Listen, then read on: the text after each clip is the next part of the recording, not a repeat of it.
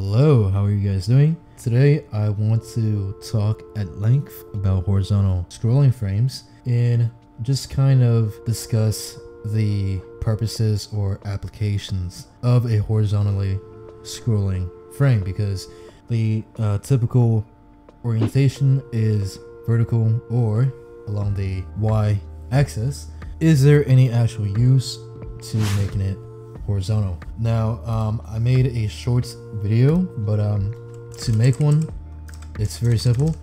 We're gonna add a GUI. We're gonna go for a scrolling frame. As you can see, let me bring up my UI tools right here.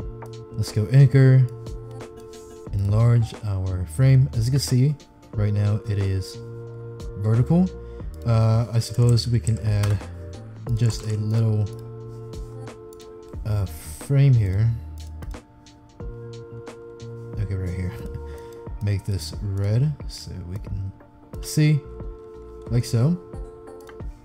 To make this horizontal, we can go for direction, X, and canvas size. We have you can see X right here.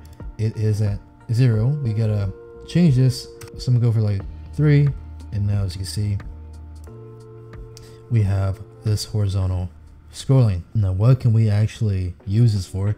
I think a useful instance would be some kind of like a game mode selection, or like if you're making like an RPG game and you have like a map selection. So for example, if we can create a nice little example, let's make a container frame here. Let's make this larger. Stick our scrolling frame in here. Color, I'm gonna go for a corner, like so. 0.05. Okay. Scrolling frame, background off. Okay, and right here for horizontal scroll bar inset, I'm gonna have this on always. Okay, so this frame, I'm going to change our color. Actually, let's make it white.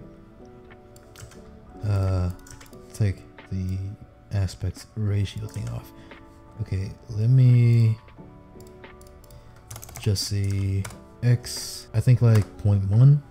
Go for like a corner, like so. 0.1. And let's actually make this slightly larger. Okay, we can add a gradient, for example. Go for something like this. As you can see, rotation, boom. Let's change our scroll bar color. There we go. And we have a list layout. Let's make sure it is horizontal.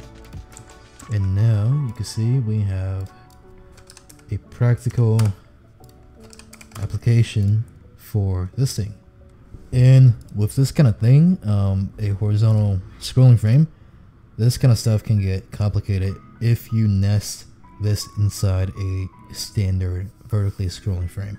And you know, in regards to navigation and UI UX design, we have to ultimately consider the player first and foremost. How we can overall reduce the amount of friction that the player might encounter, and this will make their experience much more seamless, and overall it will make the game perform much better, have a higher retention, and all these positive metrics that we seek. And so yeah, I want to know what you guys think. If you are a programmer, game designer, UI designer, regardless how you approach making your games, and if you use horizontal scrolling frames or not. And also, if you guys want to see a cool little effect, you can, I think, add a canvas group, for example. Okay, and check this out. Let's go for something like this right here, and let's go for a gradient. Okay, and we're gonna go for a color. Let me go for this color. Right, and basically, let's go for transparency. Boom. Make this fully transparent. Now you can see we have a fading effect. I think it's pretty cool. What do you guys think? I hope you guys enjoyed, and yeah, take care.